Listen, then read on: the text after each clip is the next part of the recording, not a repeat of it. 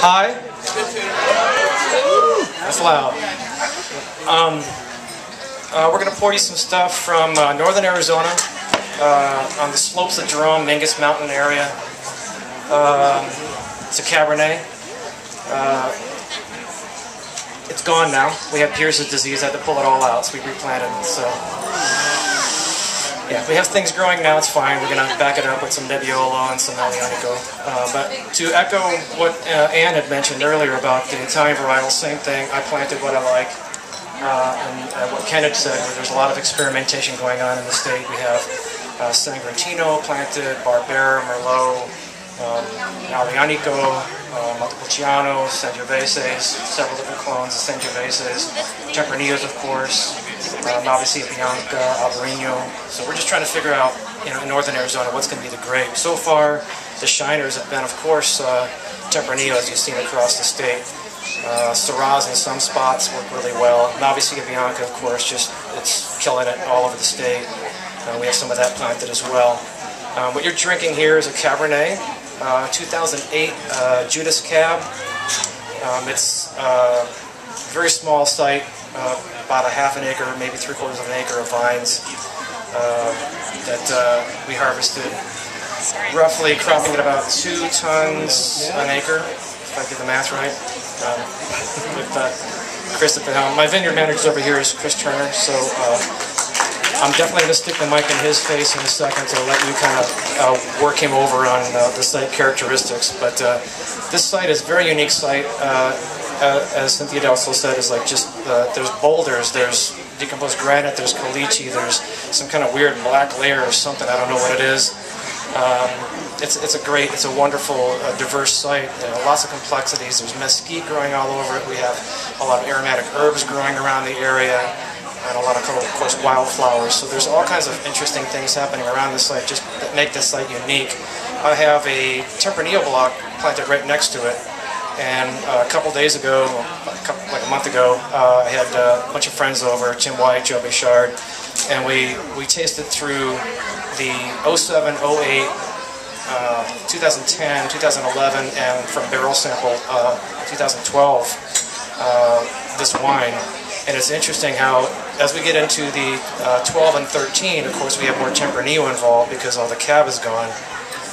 The Tempranillo screams varietal characteristic, the Cabernet screams varietal characteristic, but the site actually speaks louder than those varietals, because all those wines are pretty consistent. All 5 years spoke the same, they had the same bouquet, they had the same body.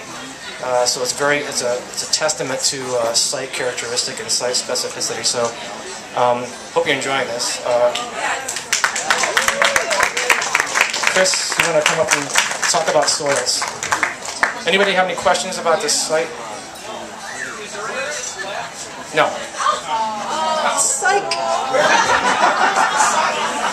It's in Jerome on the side of the hill, southeast facing slope, about almost at the top of the above the 3/4 mark, just below the top. It's overlooking kind of southeast facing slope, and it looks kind of toward Camp Verde, Cottonwood area.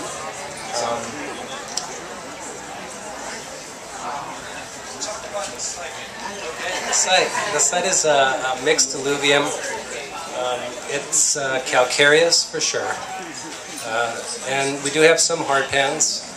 The way that this vineyard was installed was basically there were 3-foot, 4-foot holes dug into the side of the mountain, jackhammered out. There's a lot of cobblestone, a lot of gravel, and then what we did is we went ahead and backfilled these pots, these custom pots, which each vine is situated in, and filled them with a lot of the soil that comes from one of the sites in Cornville, close to Cynthia's site. And so we have a mix. We have a sandy loam with tuff in it, so you have the volcanic ash in there as well, mixed in with the limestone, and then went ahead and planted the vines, and this is kind of what we got. One of the characteristics of grapes that are grown on limestone soils is that they may lack color.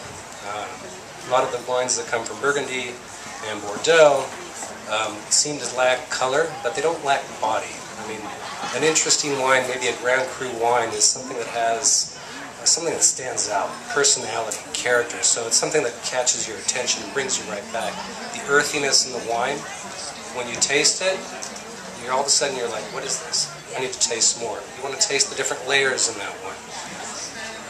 Another important thing about a wine that is grown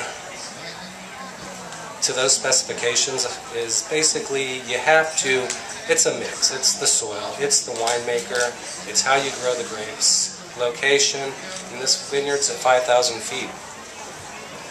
And then it's microclimate. So if we have a temperature that's 100 degrees, you have to try to do things to adjust the canopy to make the microclimate for the fruit, better. So you can achieve the wine that you want to achieve. One of the characteristics of a wine that's a great wine is a wine has to have a finish. So when you taste a wine, and you swallow it, you breathe out of your nose, you have it. It's like, wow, it just stays and lasts forever and ever. I feel that this wine definitely has it. Do you feel it? It does. So that's a key sign, a most integral component to world-class wines. And they don't, I mean, there's some houses in Burgundy, like the Romani Conti, and you can drink these wines, and most years they're fantastic, but not always. So it kind of gives you that question of terroir, where it's like it's the same site, it's grown the same way, everything's done, it's made the same way, but this year it didn't quite have that excitement, that personality that it had last year. And so you have to take the other components: climate, weather. I think it's all the variables that come together to make a great wine. And I feel that this site is definitely one of those sites that, and someday could be considered a Grand Cru site.